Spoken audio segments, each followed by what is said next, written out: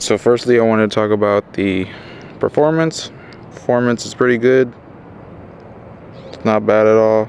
And what does happen sometimes is I notice this more with this phone than with the 13 mini more than the any other iPhone, especially my iPhone XS. It's like sometimes it'll just get like these lags, just like when doing like certain things, you just get these lags, you know. Opening up apps is great. App Store. It takes a while, but not a while, but it takes a good second. Performance is good after, you know, a year. It's not bad. I'd say my XS, which came out in 2018, I feel like performance on that was way better. Even though that may be a pro phone, and this is like, I guess, just a regular, you know, regular line iPhone. But that one's like, you know, almost 2 years older, and I feel like they built these those older phones a little better than these newer ones. So the battery, let me show you my battery health. It's at 92%. After 11 months is, I guess, not bad. You know, obviously you want it to be at 100, right? But it's not bad. So what I really find about battery life is I have to charge it multiple times in a day. I think I am a heavy user. My usage is like 5 hours. You know, pretty soon I'll have to get a battery replacement.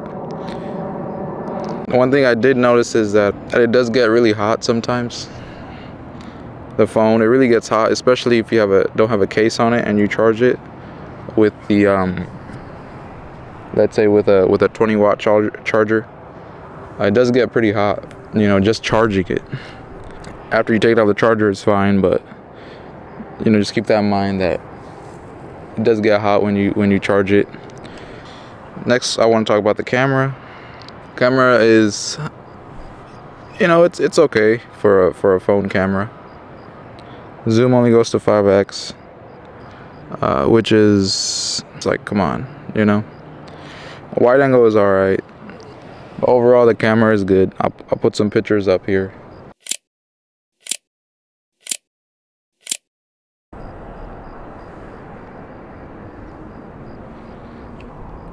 Okay, so now the hardware. So the hardware is, can't really complain. You know, it's actually pretty surprising. I've dropped this phone numerous times without a case on it, and you know, it survived. So you can't really complain about the hardware. The hardware is one thing I'd say is really good about this phone. It's like, you know, it looks great. Hopefully I don't crack it. It looks good. It's a little dirty, but that's okay. The speakers have kept up really good. They still sound pretty good for a smartphone speaker. You know, I'd say the screen size, like, you know, I originally got the screen size just because I thought it'd be more compact. Like, I find that, like, if you use your phone a lot, like, it's best to have a bigger screen size, a bigger screen, because you are using it so much, right? You are looking at it so much. I find it's best to have a big screen because some things just like they don't look right on it, you know. Everything's formatted and all, but like it would just be nice to have a big screen, like on the iPhone XS. You know, that screen size was just perfect.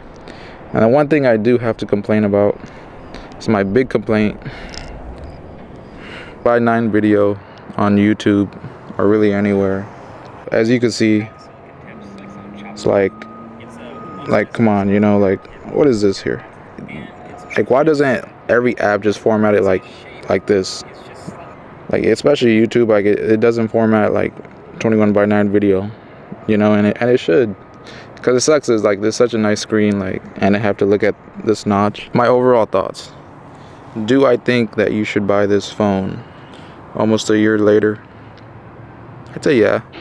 If you're really specific, if you really want a phone like with this size, I'd say yeah. And then there's rumors of this size phone not being continued, right? So this may be the last of the minis. And if that's you, if you really want it, I'd say get it, you know. But wait until the next iPhone comes out. Wait until about September, and then most of these will be 100 off. Get it then. You know, I'd say this is pretty good phone. I think I'll keep this phone for another year, replace the battery, and it should be all good. But if you are in the market and you're thinking about this phone, I would definitely wait till the next iPhone comes out. Check that out. And if you're really interested in this one, just then get this one, you know, because then it'll be 100 off and you'll get a deal there. So yeah, it's a good phone either way.